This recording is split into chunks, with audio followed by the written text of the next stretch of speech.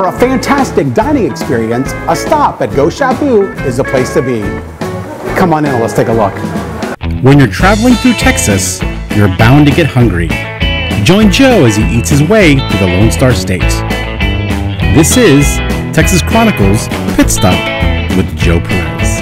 Shabu Shabu is a Japanese hot pot dish of thinly sliced meat and vegetables boiled in broth and served with dipping sauces. The term is derived from the sound swish swish emitted when the ingredients are stirred in the cooking pot. The food is cooked piece by the diner at the table. Go Shabu brings this unique cooking and dining experience to you. We are at Go Shabu, Houston, Texas. This is a Japanese hot pot restaurant. So the hot pot restaurant is really for the people who don't know how to cook, and they can have just order the soup here and put all the ingredients in the soup to cook for themselves. It's very easy. You don't need any cooking skills. You know how to cook. We have 6 kinds of soup broth, which is tonkatsu. We have a miso broth. We have a tomato. We have the Go Shabu spicy, and we also have a curry. We use the pork bone to cook for 6 to 8 hours, and with all the vegetable, tomato, mushrooms, scallions, corns in there to cook for 6 to 8 hours. We have 9 kinds of meat. We have the short rib, ribeyes, brisket, lamb, chicken, pork bellies. So when the customer come into the restaurant, and we have a server will help them to take the drinks, soup broth, and the meat orders.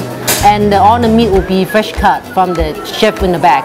And after that, they can go up to the buffet line to get all the vegetables, meatballs, seafood, and noodles. It would be good to start with the hard vegetables such as potatoes, taro, and green vegetables to put in there. And when the soup broth bring to the boil, you can start putting all the meats in there.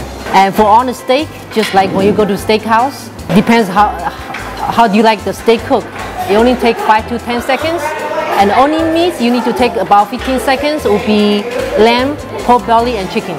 So when I bring my family here, everybody's excited to come up with their own creation.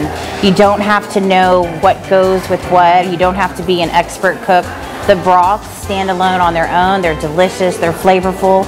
So we have a good time experimenting with all of the different mix-ins and vegetables and seafood, and every time we have thoroughly enjoyed all of our creations. That was really good though, right? Mm-hmm. So this is great experience when you bring the whole family here and they can cook for themselves.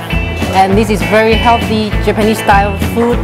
You can eat all kinds of vegetables and all kinds of meat and the seafood.